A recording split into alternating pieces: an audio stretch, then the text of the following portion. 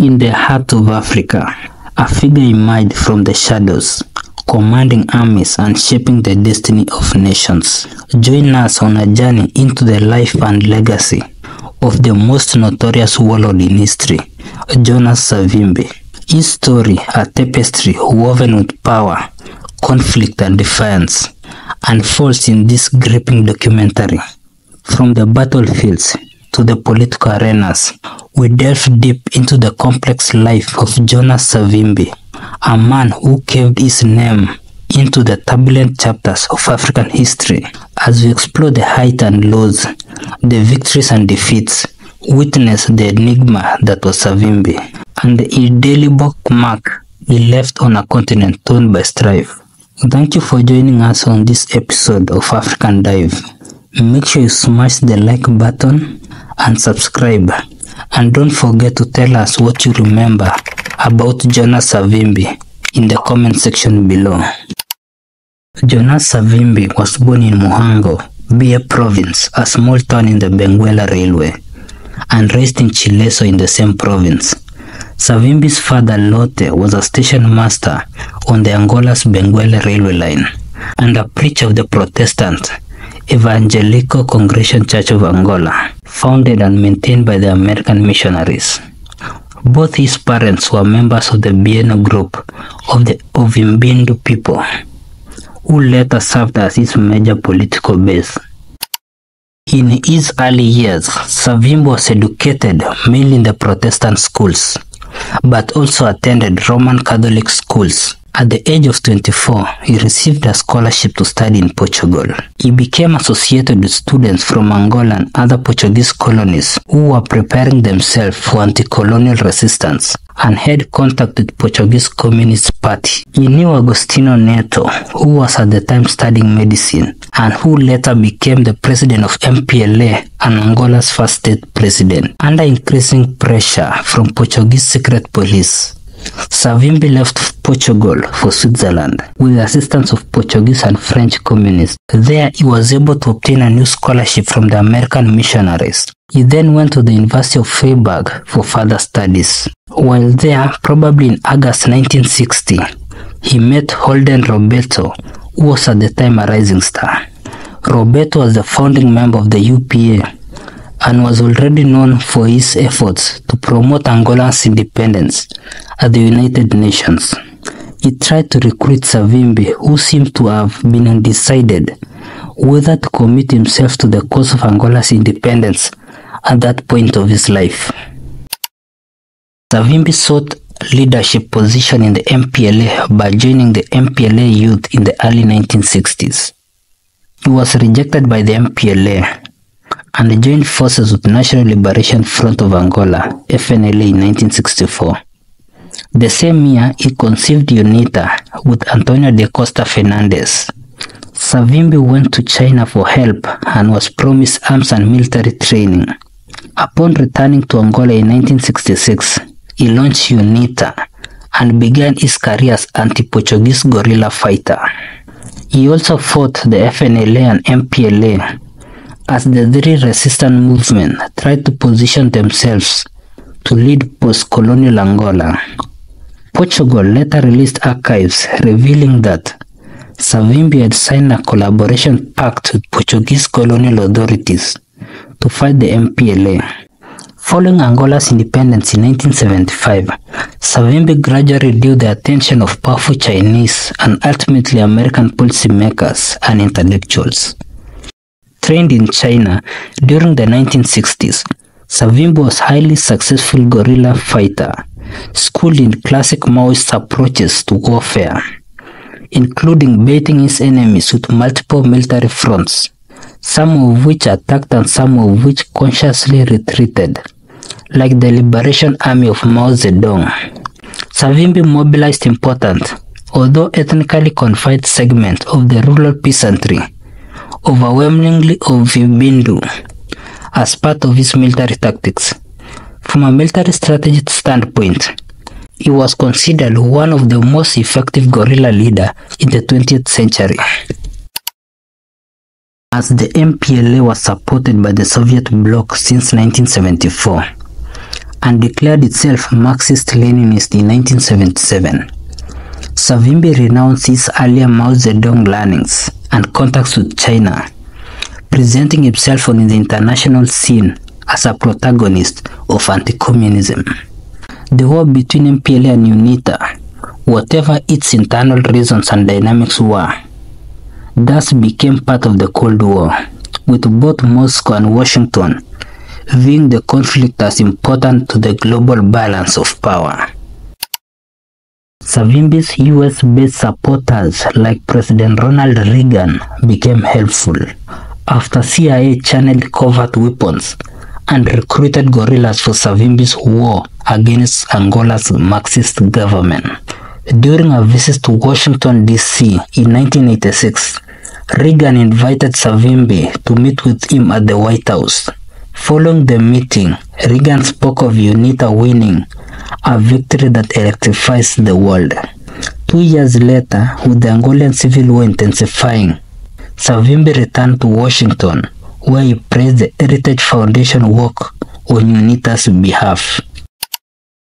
Complementing his military skills, Savimbi also impressed many with his intellectual qualities.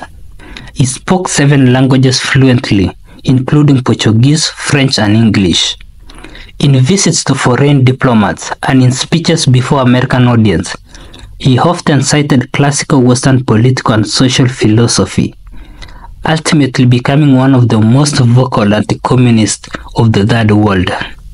Savimbi biography describes him as an incredible linguist. He spoke 4 European languages, including English. Although he had never lived in an English-speaking country, he was extremely well-read. He was extremely fine conversationalist and a very good listener. Savimbi also accused his political opponents of witchcraft. These contrasting images of Savimbi will play out through his life. His enemies calling him power-hungry warmonger, and his American and other allies calling him a crucial figure in the West's bid to win the Cold War. As US support began to flow liberally and leading US conservatives championed this cause, Savimbi won major strategic advantage in the late 1980s and again in the early 1990s, after having taken part unsuccessfully in the general election of 1992. As a consequence, Moscow and Havana began to reevaluate the engagement in Angola. As Soviet and Cuban fatalities mounted and Savimbi ground control increased. By 1989, UNITA had a total control of several limited areas, but was able to develop significant guerrilla operations several in Angola. With the exception of the coastal cities and Namibia province. At the height of his military success in 1989 and 1990s, Savimbi was beginning to launch attacks on government and military targets in and around the country's capital, Luanda. Observers felt that the strategic balance in Angola had shifted, and that Savimbi was positioning UNITA for a possible military victory. Signaling the concern the Soviet Union was placing on Savimbi's advance in Angola, Soviet leader Mikhail Gorbachev raised the Angolan war with Reagan during numerous US-Soviet summits. In addition to meeting Reagan, Savimbi also met Reagan's successor, George W. Bush, who promised Savimbi all appropriate and effective assistance. In January 1990 and again in February 1990, Savimbi was wounded in armed conflict with Angolan government troops. The injuries did not prevent him from again returning to Washington, where he met with his American supporters and President Bush in an effort to further increase US military assistance to UNITA. Savimbi supporters warned that continued Soviet support for the MPLA was threatening broader global collaboration between Gorbachev and the US.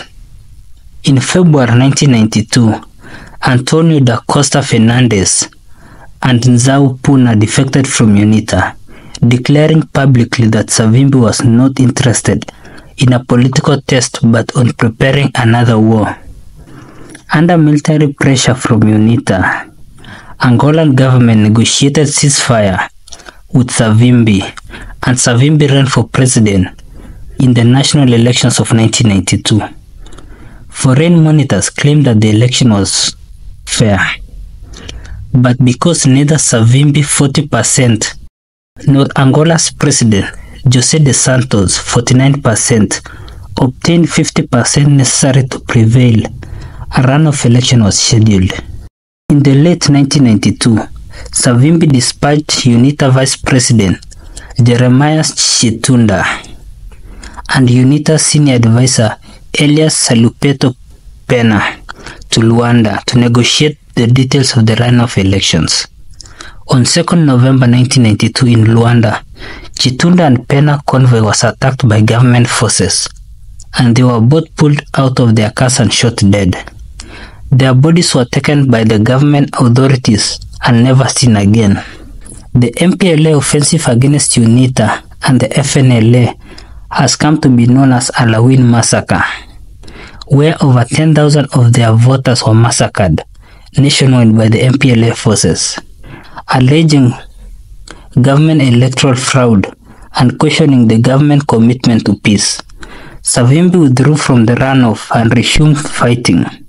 Mostly their foreign funds, UNITA again quickly advanced militarily, encircling the national capital of Luanda. In 1994, UNITA signed a new peace accord. Savimbi declined the vice presidency that was offered to him and again renewed fighting in 1998. Savimbi also reportedly purged those within UNITA whom he saw as threats to his leadership or was questioning his strategic cause.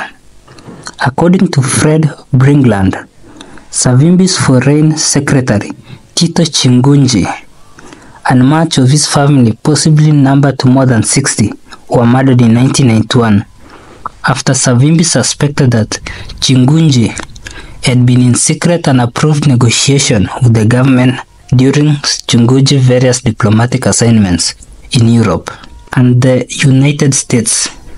Savimbi denied this involvement in the Chingunji killing and blamed it on UNITA's dissidents. According to Bringland, in his book, The War for Africa, 12 Months That Transformed a Continent, in an earlier incident termed as Red September, Savimbi oversaw the torture and killing of dozens of people, including many of his own officers, their wives and children, in a witchcraft ritual. Bringland also stated that Aurora Catalayo, widow of UNITA leader Mateus Catalayo, whom Savimbi had allegedly killed a few years earlier, and her 4-year-old son were burned alive accused of witchcraft. After surviving more than 6 assassination attempts and having been reported dead at least 17 times, Savimbi was killed on 22nd February 2002 in a battle with Angolan government troops alongside the riverbanks of Moxico, his birthplace. In the firefight, Savimbi sustained 15 gunshot wounds to his head, throat, upper body and legs. While Savimbi returned fire, his wound proved fatal. He died almost instantly. Savimbi's somewhat mystical reputation of eluding the Angolan military and their Soviet and Cuban military advisors led many Angolans to question the validity of the reports of his death in combat until pictures of his bloodied body appeared on the Angolan state television, and the United States Department subsequently confirmed it. He was buried in Luena Main Cemetery in Moxico Province. On 3rd January 2008, his tomb was vandalized and 4 members of youth wing of the MPLA were charged and arrested. His body was exhumed and reburied publicly in 2019. Thank you for watching. This has been Den Koge from African Dive. Kindly share, subscribe, like the video. Until next time, have a good one.